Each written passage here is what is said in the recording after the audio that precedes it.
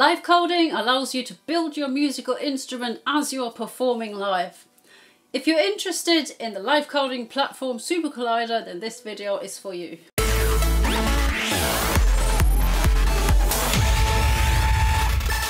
Hey guys, welcome back to my YouTube channel. If you're new here, my name's Kirsten and I'm an audiovisual artist under the name Naoki. I've also recently written the book Performing Electronic Music Live, and one of my chapters is about live coding. So live coding is a practice where you stand on stage and code, and that's what creates the music. It's really unusual and interesting. So I've got a special guest who's actually kindly written the tutorial for my chapter. His name is Eli Fieldsteel, and he's even got his own YouTube channel dedicated to audio coding with SuperCollider. So if you want to learn all there is to know about live coding in SuperCollider, please do check out Eli's channel, which I will link down below in the description. He's also an assistant professor at the University of Illinois, so he really knows what he's talking about. So without further ado, I'm going to pass over to Eli now. Hello, my name is Eli Fieldsteel. Welcome to this introductory video on live coding, which serves as one of the tutorials that accompanies Kirsten Hermes' book, Performing Electronic Music Live. Live coding is a performance practice that involves writing the source code for a piece of music in real time as the piece is happening. There are actually lots of programming languages out there that are pretty optimized for this kind of thing, but for this video we're going to be using SuperCollider, a free open source and cross-platform programming environment that can be downloaded at SuperCollider.GitHub.io. This video was created with the assumption that writing code that makes music is a totally new concept for you, so you should be able to follow along and come away with a general understanding of these concepts. But you might also come away with more questions, possibly feeling a little confused, a little overwhelmed.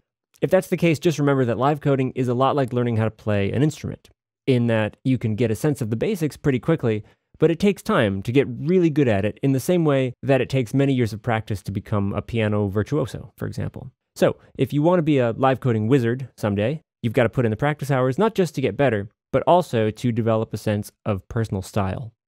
Now, this video isn't going to provide a comprehensive foundation in coding or SuperCollider, which unfortunately is totally beyond the scope of this video.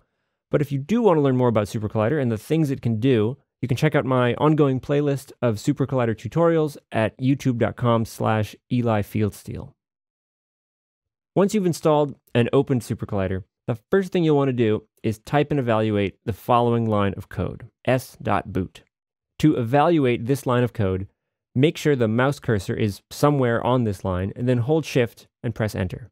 And what this does is launch a second program called SC-Synth, a local server application that runs invisibly in the background. As a convenience, the server is stored in the letter S when we launch SuperCollider. SC-Synth is basically the central audio engine for SuperCollider. If you want to make sound, the first step is to boot the audio server. Since we want to focus on live coding, the next step that I prefer is to put ourselves inside of an object called proxy space, which is a special type of environment designed to facilitate live coding. So on a new line, type p = proxy space .new.push. Again, Shift Enter to evaluate this line, and now this proxy space named P is our current environment in which we can freely create, modify, and remove all sorts of little sound-making items that serve as our live coding ingredients. For example, let's play something called SIG by typing and evaluating the following line. You won't hear anything yet, that's normal, but let's talk about what we've just done. We've created a type of object called node proxy. All you really need to know is that it's a placeholder for some signal process running on the audio server. We've named it ~sig, and we've sent it a message that causes it to start playing. One thing to keep in mind is that all sound-producing objects we create inside of a proxy space must start with this tilde character, followed by some lowercase letter, but after that you can use lowercase, uppercase, numbers, and underscores. But I usually like to keep the names nice and short because less typing means faster live coding. So now to hear something, the only thing left to do is write some code that defines how this node proxy is supposed to sound. And one of the most common ways to do that is to set it equal to a function. And functions are delineated with an enclosure of curly braces. And then we fill that function with some signal generating algorithm using classes called unit generators, or UGens.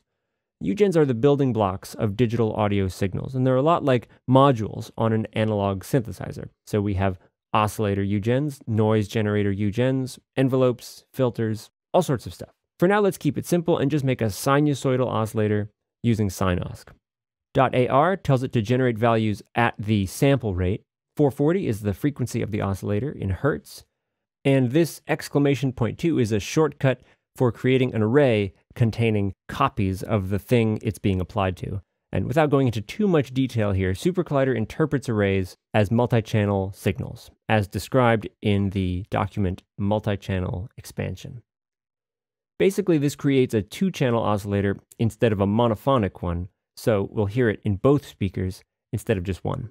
Finally, we close the parentheses and use multiplication to simply scale the amplitude so that it's more comfortable to listen to. It's not a very exciting sound, but this is where the live coding comes in. We can change this function on the fly. For example, we can specify an array of two slightly different values for oscillator frequency. This puts a slightly different tone in each speaker, producing a binaural beating effect if you're using headphones. It's possible to transpose the pitch by multiplying the array by a value in semitones, which has been converted to the corresponding frequency ratio using .MIDI ratio. And this ratio is applied to both numbers in the frequency array. We can change the amplitude. And if you prefer, you can provide a value in decibels, which is converted to a normalized amplitude with .dB amp. We don't have to stop at just one unit generator either. We can incorporate others. For example, let's modulate the amplitude using a pulse wave generator with a frequency of 6 Hz, an initial phase of 0, and a 30% pulse width. As your ideas develop, you might want to copy, paste, and change the function more drastically so that you can easily switch back and forth between multiple sources. So now it's a stereo pink noise generator, amplitude reduced by 20 decibels.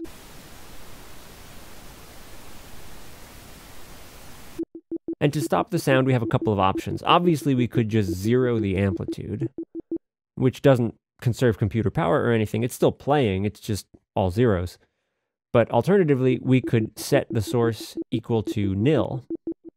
And nil is a value that represents uninitialized data. It's the value that SIG had before we started messing with it.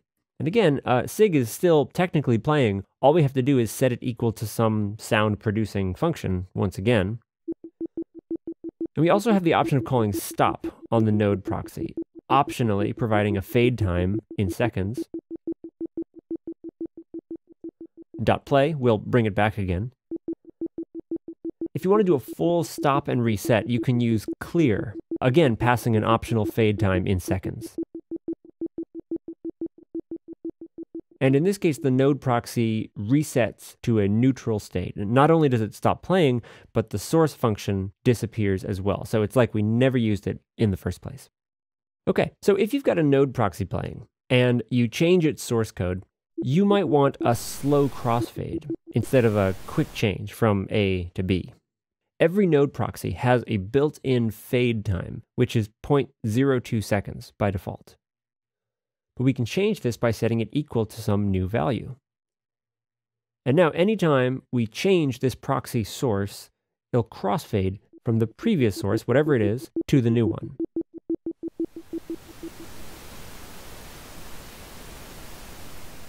This is especially helpful for live coding styles that focus on ambient, slow-moving textures and drones and stuff like that. So now we've seen some basic synthesis examples with sine wave oscillators, pulse waves, and pink noise, but maybe you want to work with samples instead. You know, stuff that's already been recorded and exists as an audio file that just gets played back. Now, the first step is to read a sound file into a buffer so that the audio server has access to it. On my desktop, I've got a short sample of machine noise called drone.wave. Now, inside a proxy space, what I like to do is use a single letter to keep a reference to an empty collection, like B equals parentheses with nothing inside, and then put things inside as needed. In the syntax, b.put, and then in parentheses, a name for the thing you want to store. It should start with a backslash followed by a lowercase letter, a comma, and then the thing to be stored, which in this case is a buffer containing our audio sample. So that is buffer.read, and then in parentheses, the name of the audio server, that's S, comma, and then a string representing the path to the audio file. And you can actually just drag and drop an audio file into SuperCollider, and it'll automatically get converted into the appropriate file path. Evaluate that line, and then we can access that file with b.drone, or whatever you named it. For example, b.drone.num channels tells us that it's a monophonic audio file. Duration tells us how long it is in seconds. And we can even audition it with the play message. If you have more files, you can load them into B using the same syntax, but making sure to use a different name and the appropriate file path. So, play a proxy called buff. Playbuff is a UGen that is useful for playing through an audio file stored in a buffer. We tell it the number of channels, which should match the number of channels in your audio file, a comma, and then the name of the buffer. Like before, it's good to multiply this sample player by some value to scale back the amplitude, just to be on the safe side. And if it's a monophonic file, it's nice to use !2 to route it to both speakers, but you don't need to do this if you're already working with a stereo audio file. So it plays. Now, if we want to change the playback speed, we can put a comma after the buffer name and then add a value, where 2 means twice as fast, so that is up 1 octave. And 0.5 is twice as slow, so that's down 1 octave. And like before, this is a good opportunity to use MIDI ratio if we want to think in terms of semitones.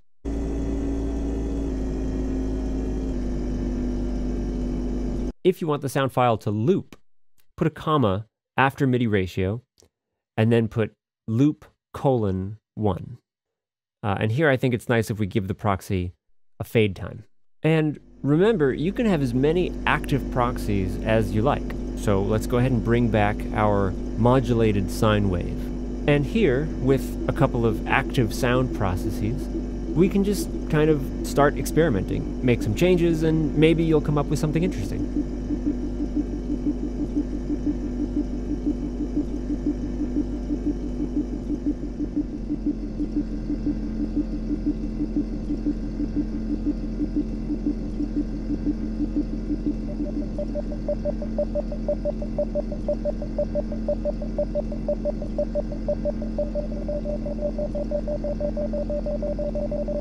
We can even make more proxies if we feel like it.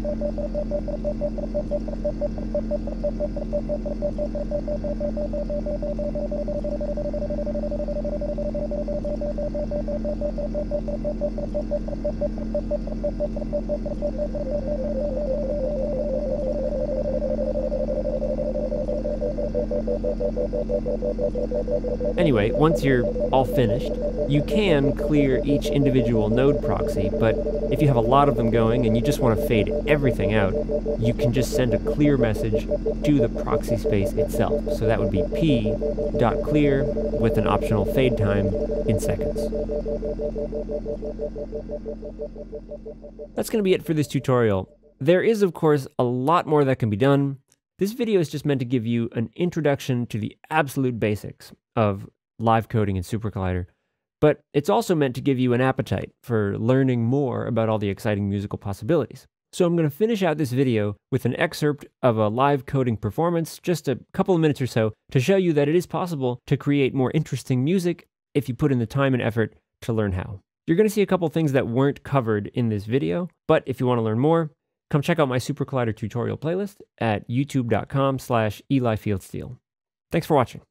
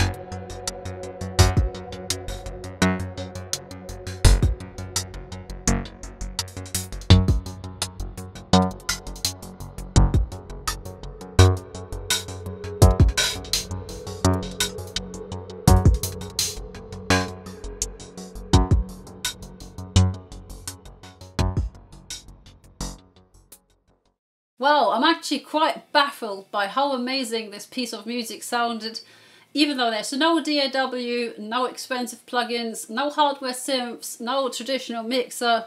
It's all completely done through code, and I think it completely changes my worldview as to what you need in order to make amazing music. It's quite impressive, and I hope you enjoyed it as much as I did. If you liked watching this video and you want to see more tutorial videos about how you can perform electronic music live, please do make sure to subscribe to my channel and press the bell. By the way, if you want to check out Eli's patch that he used for the tutorial part of this video, I will also link that down below in the description. That's it from me for today. Thanks for watching and see you next time. Bye!